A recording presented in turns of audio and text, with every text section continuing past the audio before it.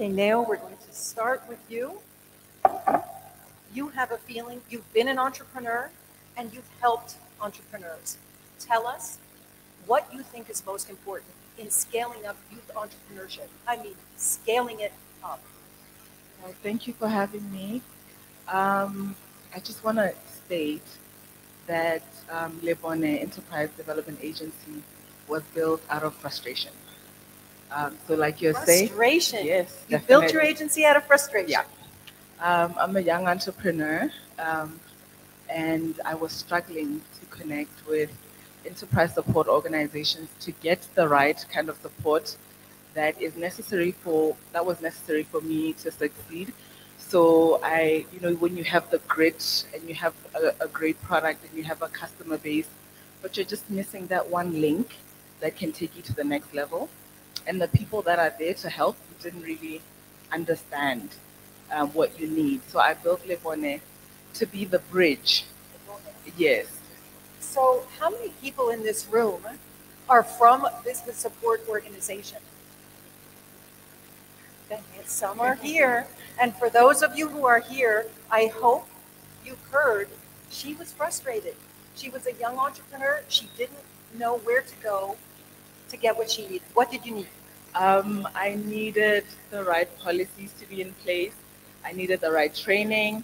And I feel like the organizations didn't understand the youth needs and the entrepreneurs' needs. And I think when we talk about scaling entrepreneurship, we have to use a systems thinking approach. And systems thinking is really about how the ecosystem works together. So if one part What do you mean by an ecosystem? The entrepreneurship ecosystem is basically the government, the customers, the business support organizations, the entrepreneurs themselves, and it's about working together to scale up. So if we have a great government, but the entrepreneurs are slacking, then the ecosystem is not working together. So think about it as like a car. You can have all the parts, but if the starter isn't working, then it's not going to go anywhere. So everything has to work together, and this is where the bridge came in. So when you were talking about ecosystems, we use this word a lot, entrepreneurship ecosystems, and you said governments, businesses, chambers of commerce. I know, Vedant, you talked about universities, and you talked about families who support you to get started. Alan has spoken to us about business mentors in the community, about banking, about television, about social media. So think about it, that ecosystem is bigger than what you think it is, and it's all parts of society. Be creative because every country is different. It's true. Let me come back to you about those things. I want you to tell us.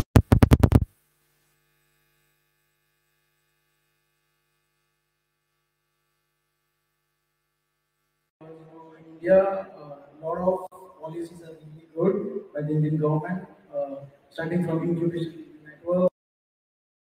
They help you with each and out from your idea prototype validation of the market. I'm not sure. Take your mic down just a little bit. Did everyone hear what you said? So they were like incubator centers in universities. Yeah.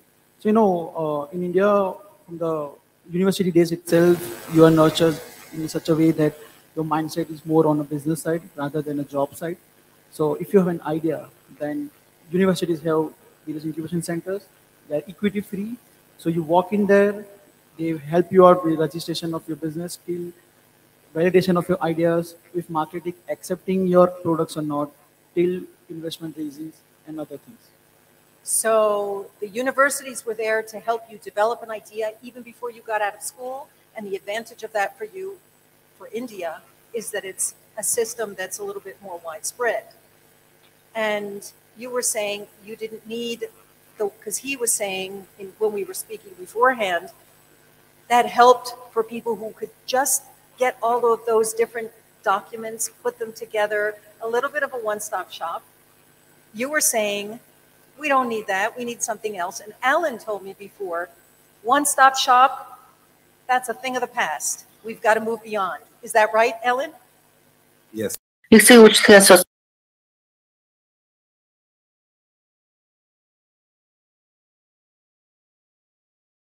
narrative is changing, thinking flexibly and being agile. Let's go back to you. Agility. Yes, definitely. We need more agile systems, I think, to scale up entrepreneurs. Entrepreneurship is a very fast-paced sort of job. When you have an idea, you have to keep it moving. So if you don't have the right policies in place, if you don't have the right support in place, then it becomes hard to scale entrepreneurship. And we spoke about that with Alan about changing the culture of support organizations and having that agility and implementing things. So having an idea and kind of moving it along quickly and adapting to the needs of everyone around you. But in the meantime, you were agile. When you were frustrated, you created your own network. And tell us how you connected with ITC. I hear it was in a car, wasn't it? It was. And where were you going to? It was. I think the agility has to be collective. So it can't just be from the entrepreneur side. I connected with ITC from my initial connection was with SheTrade.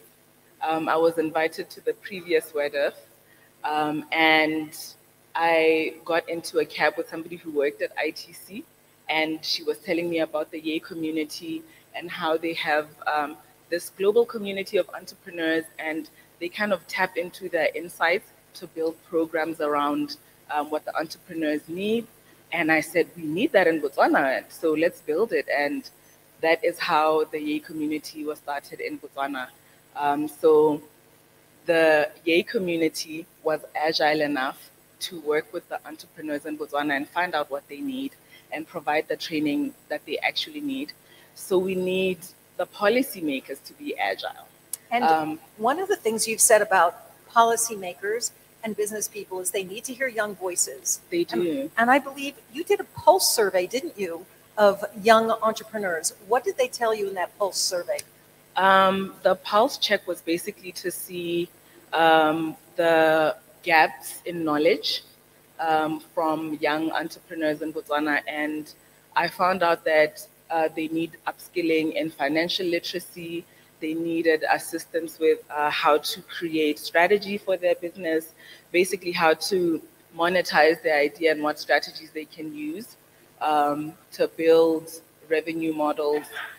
They needed to learn how to assess the competition and not just kind of build businesses based on, I think with young entrepreneurs, you want to follow your passion so much, but you don't do enough research. So it was about teaching entrepreneurs how to research their competition and listen to the market. And we got experts in the market to assist them, which was really great.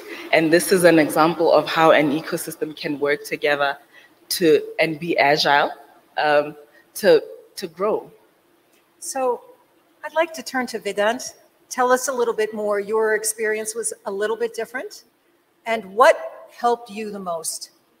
Yes, our venture we started during COVID times when the world was just going down. And very difficult starting up and living through a pandemic. But for us, it was very easy because the system was already placed from last 2-3 years.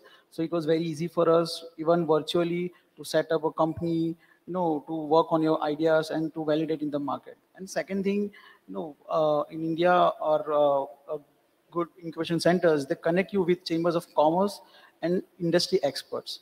So we are not experts in everything. We need mentors. We need business people who can help us to refine our businesses to grow further.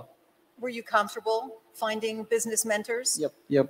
It was really good for us to find mentors who can refine our businesses because their experiences from last 20-30 years would help young entrepreneurs to grow their initial baby step to walk with you going forward. About a lot of things in the system around you when we talked beforehand, and you've told us about the university experience, you've told us about families supporting you, and you've also talked to us about the value of competitions like the one we're going to have very soon. Yeah. How did having the competition help you as a young entrepreneur?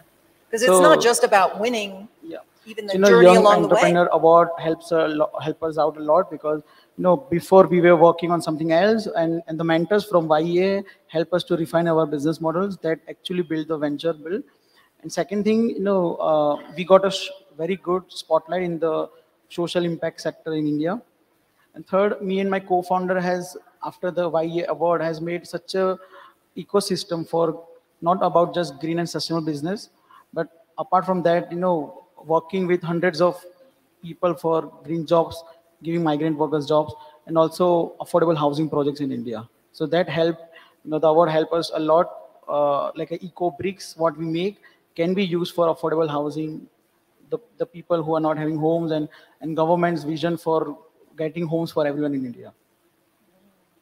So it helped on a variety of levels, from visibility to helping your business models, to making connections.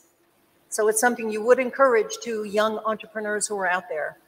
If they're ready, they've got to get ready first. So I'll say, if I can do it, then why not all the entrepreneurs can do it? And keep smiling, you are changing the world. If you can do it, others can do it. Okay, I'd like to turn, before we turn to Alan, if my colleague Yahya, who's behind the scenes, if you could just show us a video about what Alan has done to introduce this, and then we're going to see if this really meets the needs of young entrepreneurs, what it's different, where he's going in the future. Roll it, Yahya. The Eagle's Nest Youth Export Incubator was designed to accelerate the development of youth-led businesses into export entities. Over 12 months, more than 100 youth-led SMEs were directly capacitated with export awareness, intense export marketing skills, and technical interventions. The program's success can be attributed to its unique approach. The export development journey of the participants was packaged into a reality TV show, which aired on the national TV channel, with a viewership of more than 90,000 young people per episode, raising general export awareness among thousands of youth-led SMEs. Of those that received direct interventions, 14 youth-led SMEs were export-ready in the first 12 months of the program. 6 are now exporting to Ghana, New Zealand, South Africa, and Zambia. The number continues to grow. The Eagle's Nest Youth Export Incubator. So there we are. Alan, you represent one of the places that people want to turn to for help. People like the young entrepreneurs on this stage. Tell us about the Eagle's Nest example. What made you do it? Was it something normal that you would do in a trade promotion organization, or was it a little bit disruptive? No, thank you very much. But if you can allow me to talk about Zimbabwe before I get to Eagle's Nest. Sure. This is my first time in Mongolia, and hopefully not my last. And like Mongolia, Zimbabwe is land-linked, not land-locked. My sister from Botswana is our border. We've got Zambia, we've got Mozambique, we've got South Africa. And like Mongolia also, we are dominated by minerals. I think 80 to 90% of our exports are minerals. So in Zimbabwe, we say it's easy to count the minerals we don't have than what we have. So if you're thinking of doing business in value addition of minerals, please come to Zimbabwe. And 2 more things. 7th wonder of the world is in Zimbabwe, Victoria. 7th wonder of the world, Victoria Falls. So the pictures you see about Victoria Falls being advertised, the view you see from Zimbabwe. It's geography, I'm just saying. And finally, one of our best products is horticulture. So I always tell people that if you go into Europe and get into a shop and you buy blueberries, if they taste nice and organic, don't read the label, they come from Zimbabwe. So I'm inviting you to come to Zimbabwe so that you can enjoy the sweetness of what we offer in terms of horticulture. Now, what was your question again? He's a good ambassador for his country and the bridge to yours. So, do you think, tell us first of all, well, I'll tell you what I think already for starters. I was really attracted to your initiative because it's not easy to reach out to informal communities. And if you were saying people are not comfortable, sometimes when you're young, it's not easy to go and knock on a door to talk to people who are already used to doing business in certain ways. Informal communities, it's got to be even harder. They're not in town. Yeah. They weren't in Harare. They were further out. Yeah. And you used the power of communications to make things happen, and not just visibility. Because what I liked about your example is 12 episodes on TV, broadcast out on national TV, and you didn't just do a Shark Tank. Mongolia has a Shark Tank. So many places have a Shark Tank. And what you did is you showed the training and the business mentors and the partnerships along the way, and then chopped it up and put it on social media, which is people need to get to institutes and they need training, but this is already a way to get them learning and interested in business.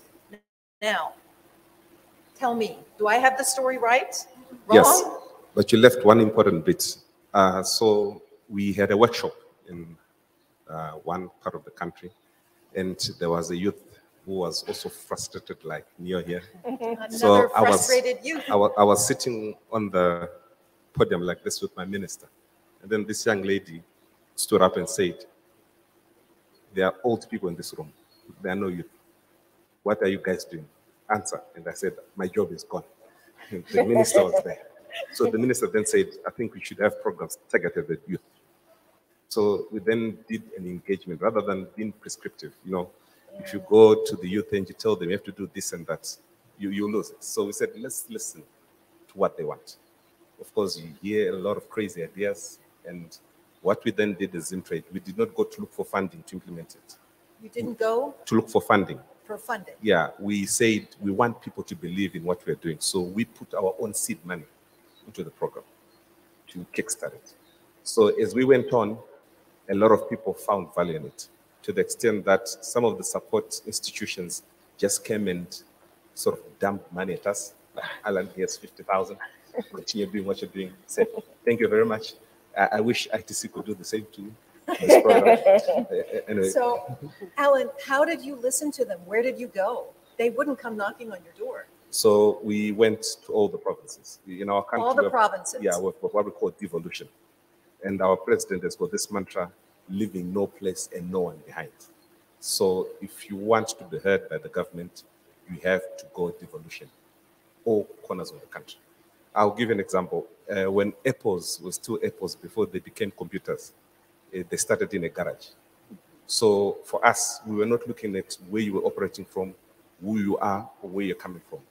We were concentrating on the idea and how we can build the idea to become a viable business entity. You've said that too, Vedant. The idea comes first. And you've said that. Yeah. Yes. And also, money follows an idea, not an idea following money. So not just at Zim, not just the young entrepreneurs, but also the institutions who might be thinking of doing something like what you've done. So for all of you business organizations that are supporting businesses, please feel free to talk to Ellen afterwards, and remember that the money follows a good idea. I just want to add one thing, for any businesses, it's just not raising funds and, making the valuation of a company huge, but the company should be financial sustainable for next 10 to 15 years, what you're building. That's the main thing about any business, not just valuation game.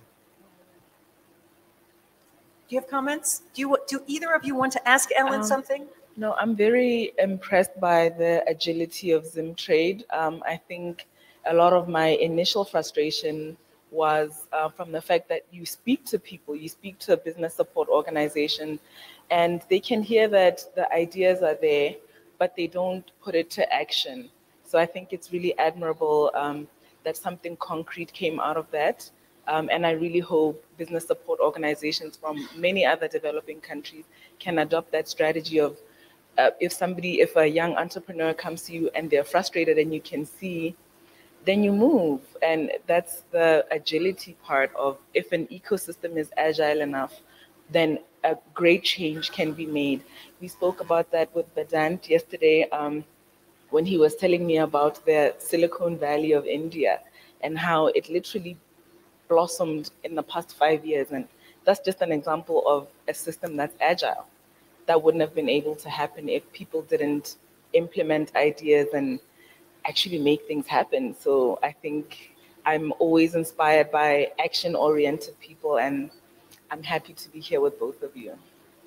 So if I can follow up, I think New has got something interesting to say. I think she'll say it later about the lost advantage, Yes. but we'll talk about that later. Yes, we spoke about it. Yeah. But for me, I would like to say, you spoke about culture and agility, but I would like to thank ITC. You know, people always say culture, it's strategy for breakfast, but we discovered it also is for lunch and dinner. So ITC came through and also helped us through a performance improvement roadmap that made us to be an institution that we are today. I think they did a benchmark. All TPOs here, I would encourage you to go through the benchmarking exercise. We have a benchmarking program. Yeah. And we go to trade organizations and we assess how they're doing, and then we help them go through. And I think Alan was wriggling in his seat when he had the results of the benchmarking. And I guessed you said, what can we do, right? Yeah. At first, we had 30%. I was not yet there at Zimtrade, for the record. So the 30% is a fail. It was not good. So we made effort to make sure that we beat Mauritius. It was 60% then. And through the assistance that we got 61%, and it made us one of the most best performing TPOs in Africa in terms of systems, etc. So that then also led to where we are today in terms of giving assisting programs that are value-based and that react to the requests of our valued clients. So that worked for us very well. But to also, Neil, I think one key thing, I'll give an example of a road we walked. The youth that we work with, they now concentrated on indigenous products, not the normal products that you'd see in the market. I think this topic of indigenous products is very important for all developing countries, including Mongolia. Yeah. And it's like you say, our grandparents would think something wasn't that valuable, but it is today. Yeah. I'll just give one example of one indigenous product. I think they call it baobab. I hope you know what baobab is. You know the baobab tree? You know the baobab tree? Cool stuff. So this youth came through and made powder from the baobab. And I'll tell you, the powder from the baobab is very nutritious. It has got 6 times the magnesium of bananas, 15 times the fiber of whole wheat bread, and 2 times the calcium of the milk in calcium in milk. You know, you get what I'm saying? Very healthy. Yeah. So you are getting this in one saving. And previously people did not know. And now the youth have gotten into this business and they're exporting the powder to Europe at very big prices. And already it's organic. We didn't know it's organic. We tested it. So we went through an organic certification process for it to be exported. And the seed that remains, if you crush it, you get baobab oil used in cosmetics. And all these things are being done by youths for export. So I was talking to Neo. She's going to tell us about a plant or something in your desert that people are not extracting value in, and then you need to extract. Yeah. We spoke about truffles in the desert of Botswana. One of the questions that you asked me, Natalie, was what keeps me up at night? Oh. Yes, I asked them what keeps them up at night. Yes, and I told her that I worry about the underserved communities and having sort of an ecosystem that doesn't recognize the people that are far out in the rural areas. So I worry about people being left behind, and we have so much value in our indigenous products, and not just the products, but even indigenous knowledge. So I worry about that, and that, you know, the value of that truffle is not benefiting that one Motswana who is surrounded by it. So that's just one of the things that I think about a lot, that I'm from a diamond-rich country, so our main export is diamonds. So the diamonds are bringing value, but there's so many other valuable things that can be extracted that are friendly to the environment, that are abundant, and that people have indigenous knowledge of extracting and even creating value out of. So I think it would be beneficial. I like what you've done, that you had an outreach program where you actually went everywhere to find the gems, because I think those are the kinds of product and the kinds of people that kind of can propel us forward. So there's a gem maybe in terms of a product in Botswana somewhere, or in terms of a person that we don't know that can elevate entrepreneurship to such great heights, and I worry about not finding them. It's interesting where you're talking about black truffles and baobab trees, because this is a conference about green and digital. And Botswana is turning towards digital. I know that Mongolia is making a big effort towards turning digital, but the issue of culture is also important. And part of this culture is within our own worlds, understanding what to value, what to preserve, what to market.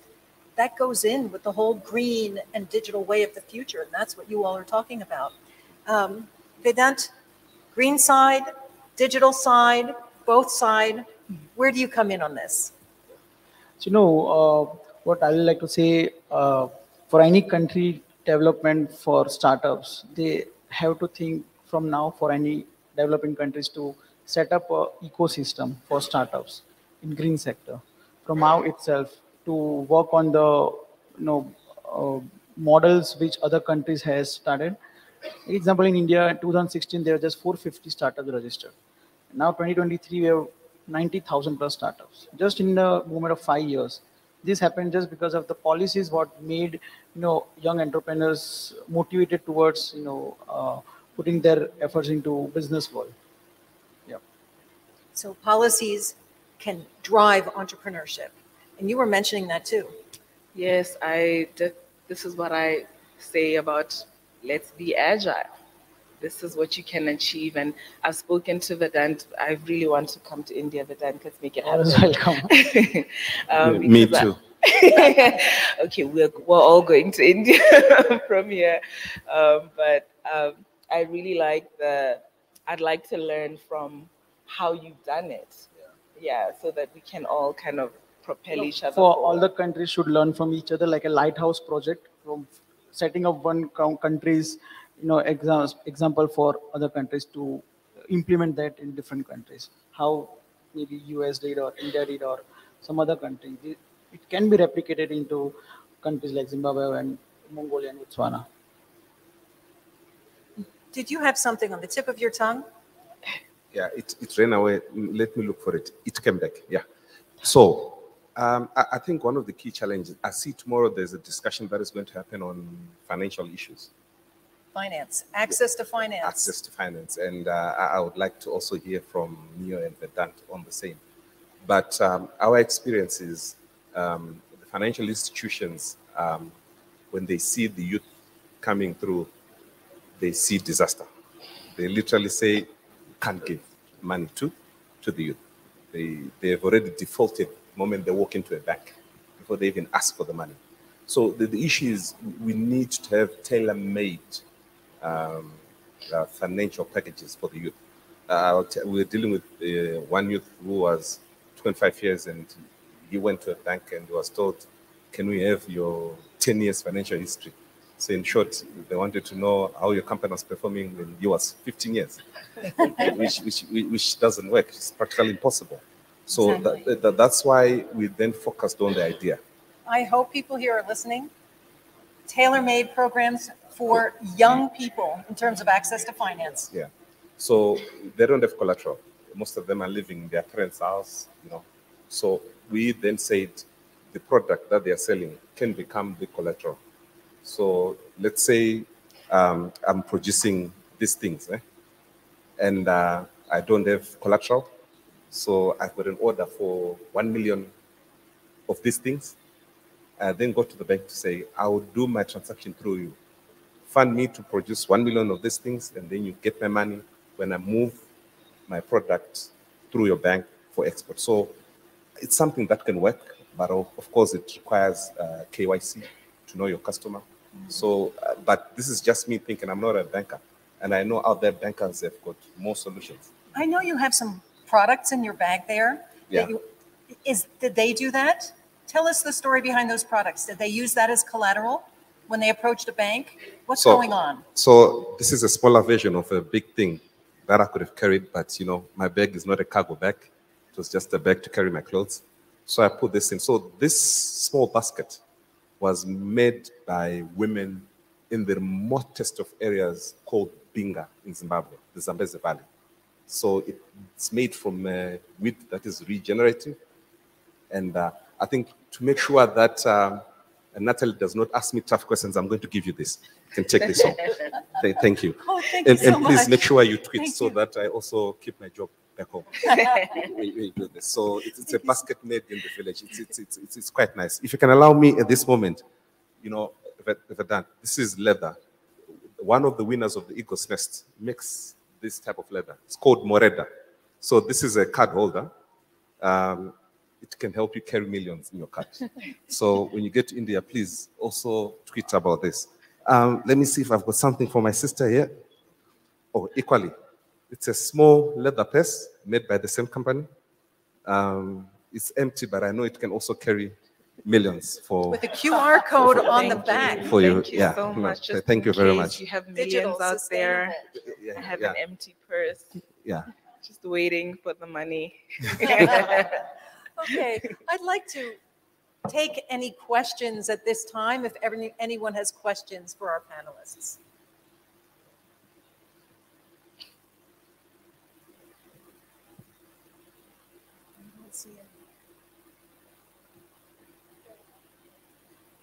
Wow, are we a quiet room here? Because if we are, okay, I see a question from Raymond, who is leading our Youth and Trade program. Hello, thank you so much. My name is Raymond. I would like to hear from the young entrepreneurs, how do you support each other a bit? What are the functional peer networks that you can put in place to make that ecosystem agile and be adaptable to new market needs? How you're supporting each other.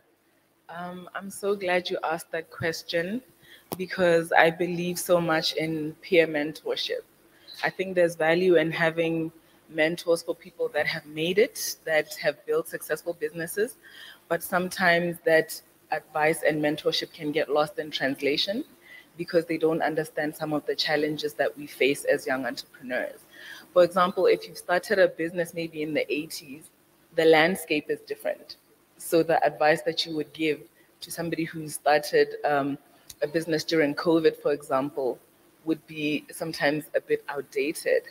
But I think it's valuable to have a network of young entrepreneurs that can tap into each other's knowledge, because I think we often underestimate the value of the knowledge that we have, but we can actually mentor each other and help each other grow. So I think that can be an active role that young entrepreneurs take in assisting each other grow.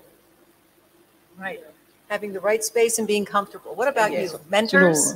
Mentorship from entrepreneurs to entrepreneurs, and then towards experienced business people. So I was just talking with one of the finalists yesterday.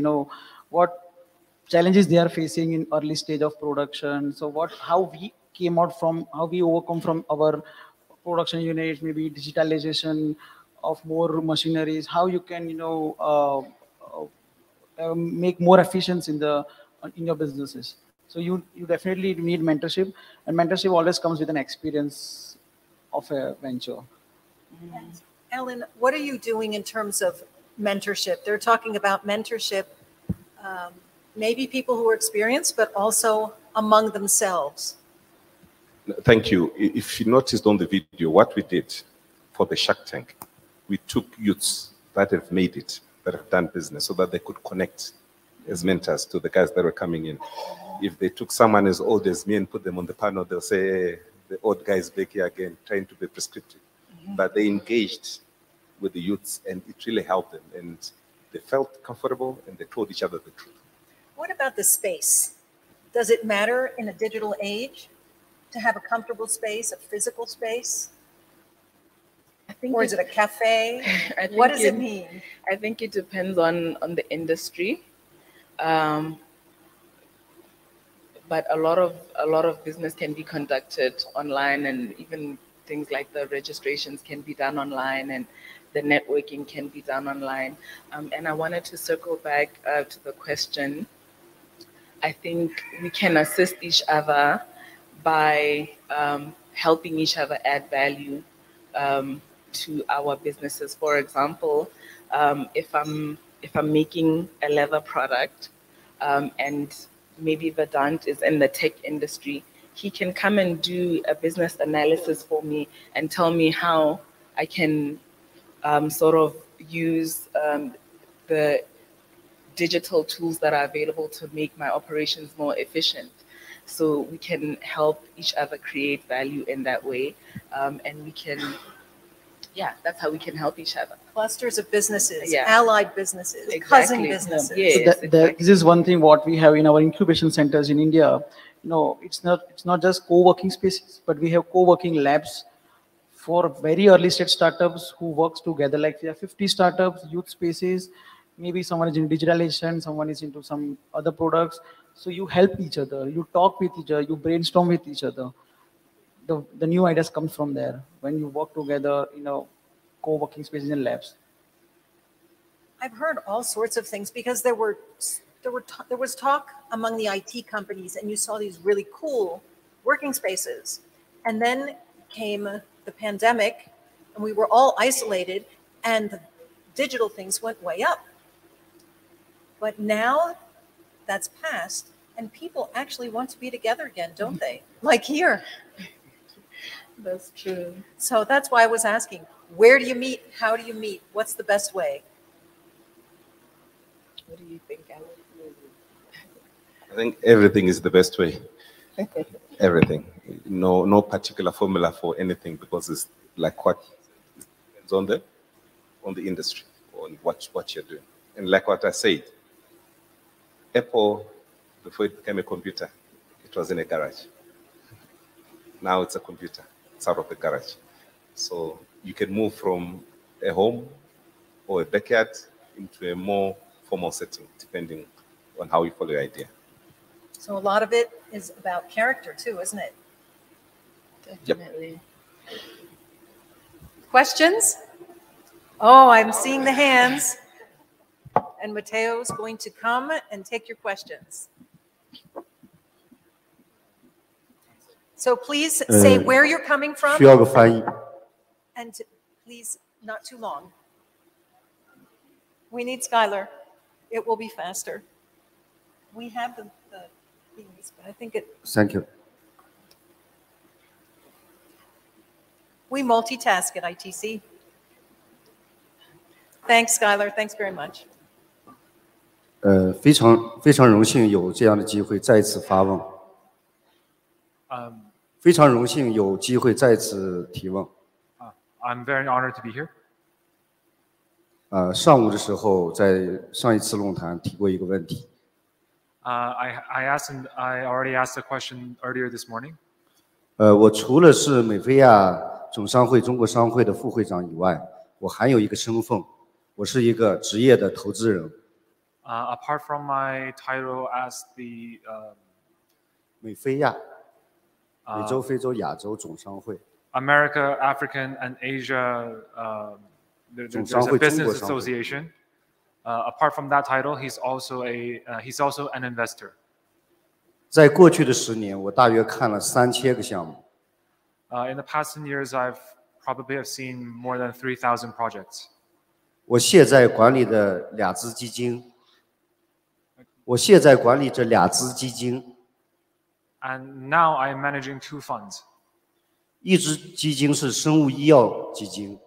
One of which is about biochemistry, medicine. 规模在22.5亿人民币。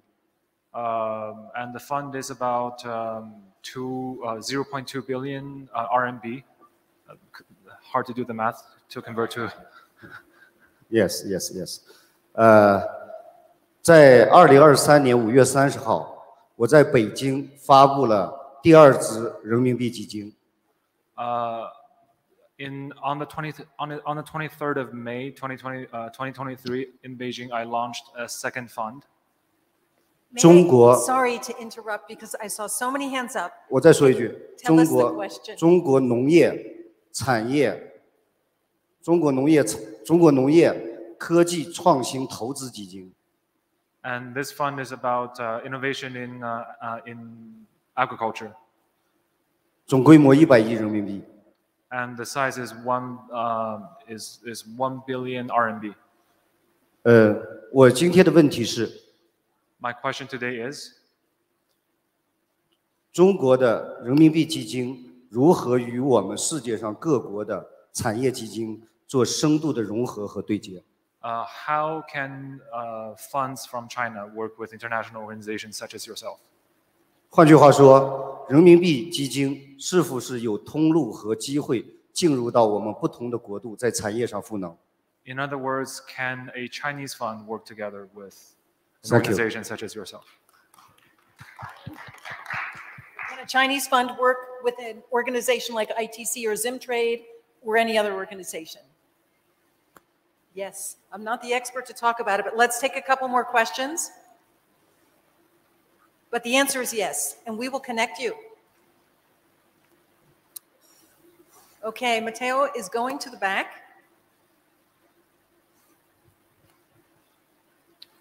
Hello. Of course, I'll try to keep it short, but I do want to compliment ITC and the panelists on an interesting discussion. My name is Peter van Gils. I work for the Dutch Center for the Promotion of Imports from Developing Countries. We have a lot of projects in agriculture, and what we come across is that youth are no longer interested in agriculture. Are there any thoughts, and I'm looking particularly at the CEO of Zimtrade, how greening the trade can make youth interested in agriculture again? Oh, I think that's going to come up in the pitch competition. I see some eyebrows going up. More questions, please. Let's take a few.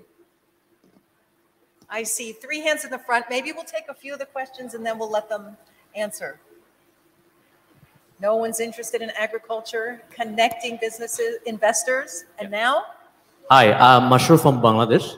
I'm actually an agricultural startup owner, so we might be catching up later. Yeah.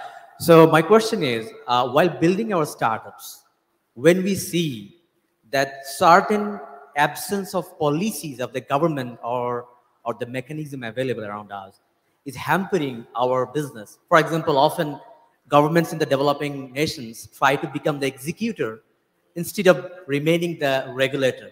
So when we see this kind of lack of policy in the process that directly hampers businesses like ours, how do you suggest us to raise our voice? Because we're just a startup, right? We don't have much of backup behind us. How do you think we should be dealing that kind of things? Thank you. Enabling policies, how do we get it going? There's so many questions. We're going to just keep the questions rolling for a moment, and then we'll give you a chance to answer. Thank you. I'm Dr. Majola from South Africa. I work for a small enterprise support agency. My question is directed to Neo and Alan. The first one is, I just want to know, are you only targeting the startup businesses or you work across the entire business life cycle? And then if you work across the entire life cycle of the business, what model do you use, for instance, to service different sectors and businesses with different needs? Because you can't offer everything in-house. So how do you leverage from startups or more the ecosystem? Do you prioritize sectors? Okay, I see one of the judges from the Ecopreneur competition raising her hand. Paula, it's over to you. Thank you very much. Paula Padrino from the G20 Global Land Initiative. I had 2 questions. One was for Vedant. I wanted to know, you spoke a lot about how in India you had a great ecosystem that surrounded you as a startup and all the positive aspects. And I wanted to know what were your challenges when building your startup during COVID as well. So that's my first question. And the second one, if you had one piece of advice that you want to give to a young ecopreneur, what would it be in a very short nutshell. Thank you. Okay. So I think we'll start with whoever would like to take the floor. Who wants to go first? Okay, Neo, it's to you. Which question should I start with? Okay, I'll start with yours. You spoke about how do we make sure that the governments remain the policy makers and are making the right policies instead of the implementers. I think we have to lobby for it. And don't think of yourself as just, I'm a small startup and I can't go up against the government. For me, there's been a lot of value in speaking up for myself. And I realized that some people can't speak up for themselves, which is why I'm here, to speak up for them. So for me, I would say that more than just speaking up for yourself, leverage institutions, organizations such as ITC. You will be surprised at how much support there is there. So reach out to people, and don't be afraid to speak up for yourself, because there's no such thing as I'm just a startup. You might be the next Mark Zuckerberg, who knows? So, and I wanted to answer the gentleman who was speaking about youth and farming. I think there is a lot of interest in farming from the youth, but maybe we're coming at it from a different perspective. I interact a lot with startups in Botswana and internationally that want to innovate the farming industry, because I think we are aware of what is about the challenges, and that we can't go on as business as usual and agriculture as usual. We want to revolutionize it, which is what some of the startups that will be pitching later today are doing. So stick around. Just stick around. Innovation and value add. Yes. So just to add to his answer, I know there are a lot of challenges from government side for funding startups and so. But apart from that, if you're sure about your product, then you should definitely go for subsidies, debt funds. That's a really nice thing. What I did with my startup, because we had a lot of challenges for raising funds, and we're sure about our products that it's going to work in the market. If you're sure, then you then definitely go for Asian Development Bank Ventures, or angel investors who are specific into your field, that can not just provide you with money, but their expertise as a strategic investor. And apart from that, go for some debts, collateral-free debts. That is a really good thing in our country. What we have, collateral-free debts. The government takes your responsibility at least for 1 or 2 years, and the interest rates are very, very less. So, as a very early stage young entrepreneur, when you don't have money coming in for paying your debts, so you also get some monitoring period for that. So once your startup is successful, at least for 1 year, then you can start paying your debts with interest. Seed money and beyond. Thank you. I'll start with the 早上好，我叫 Elui. 谢谢. So that's the bit I know about Chinese. The translator can help in translating that. Yes, we can work together in terms of funding, but the challenge that we've seen in the past with the youth that we're working with, they've got the idea, but sometimes there are people who want to put money. They put money and they take majority, and the idea is lost and the company is closed. So I know it's not my money, but my advice is sometimes guide when you invest, but let people who know the idea and who know where they want to go drive the agenda. Not too many strings. Yeah, not too many strings actually, yeah. So for CBI, yes, for us, I think the narrative has changed. Actually, the youth have even formed a farmer organization, a quite big and vibrant one in Zimbabwe. And the blueberries that I spoke about, most of them are being produced by the youth. The challenge was people were not seeing farming as a business. They were seeing it as a manner in which you farm, you eat, and that is it. So now it's been seen as a business, and if they can make money, they'll come through and make money. So the policies around farming have to be supportive of people to generate profit and value. So here we're going back to mindset when we're talking about agriculture, yeah, and why television and social media especially could be very important. Yeah. And I can tell you in Zimbabwe. And indigenous products. Yeah. Very true. And you are now talking like you work for Zimtrade. Eh? And I can tell you in Zimbabwe, I think we're one of the few countries after Ethiopia who have managed to produce wheat that can cover us for 13 months. And the key contributors to that were also young farmers. So they are doing quite a lot in that. So, but we can have a discussion outside this to make sure how we can enhance other crops in terms of us reaching the European market. I think the issue of policies, Neo tackled it very, very well, but what I can say is you need to engage government. And engagement is not an event, it's a process. So continuous engagement is quite key for things to move. And the lady from the SME asked about sectors, startups, what do we do, etc. So like what Neo said, it's an ecosystem. And for us, it's about collaboration. We don't do everything ourselves. We've managed to partner organizations in Germany, SES, PUM, in the Netherlands, even locally, we've put mentors that know specific sectors and that can assist our youth. So our role in some areas becomes coordinating, not necessarily being us doing everything. So yes, collaboration is quite key. Thank you. I just answered to Paula's question, yeah, so we started our company just during COVID times, it was a very challenging time for 4 or 5 months, but what I feel is a good time for us because when the whole world was, at the pandemic, we are sitting at our homes just researching. So at a very early stage, it was a research time. So 4 to 5 months, we converted our small rooms and garages into labs. Me and my co-founders, we raised some funds from our families, like bootstrap, a small amount of money.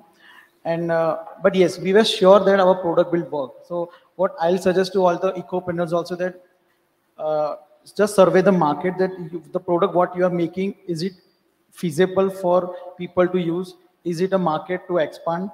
And second thing, if it doesn't work, you should have a backup plan in your mind, at least for after 1 year. If not this, then what? If we want to pivot in the business, a new product, or shut it down if it doesn't work, then you should have a backup plan. Prepare to be agile. Yeah. I'll answer her question. We mainly work with startups, but that is because they are a very underserved population. And like Zimtrade, we become facilitators in some cases. I like to think of Lebone as a bridge.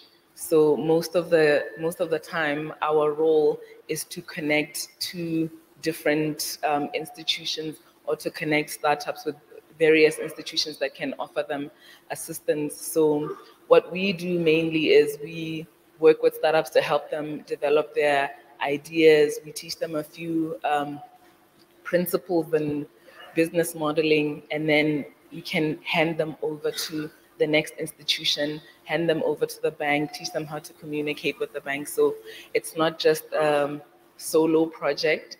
Collaboration is everything.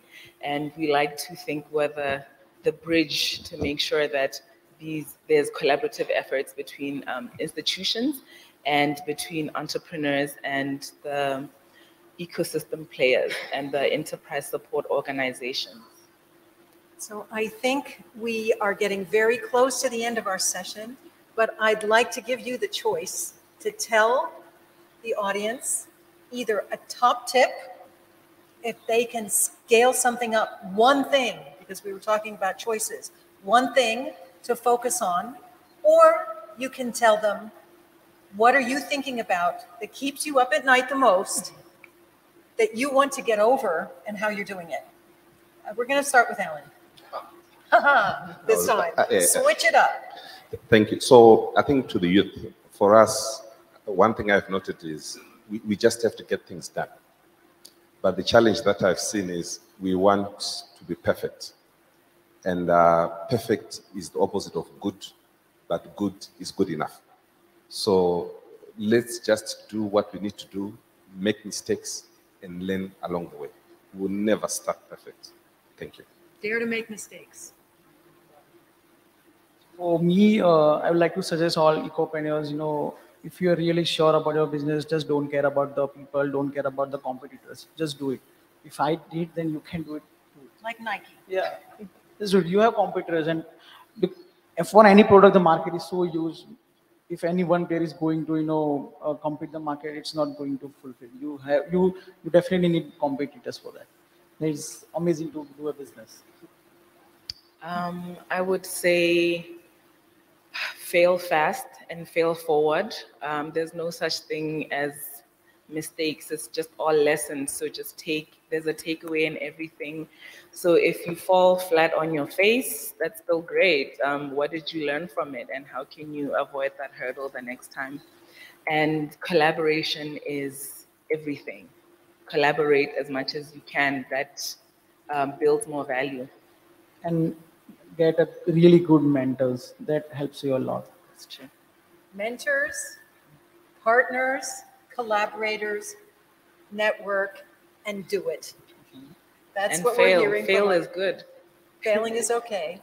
Perfect. With that, we're going to end our session. And as we end our session, we have a quick message from the UN Youth Envoy.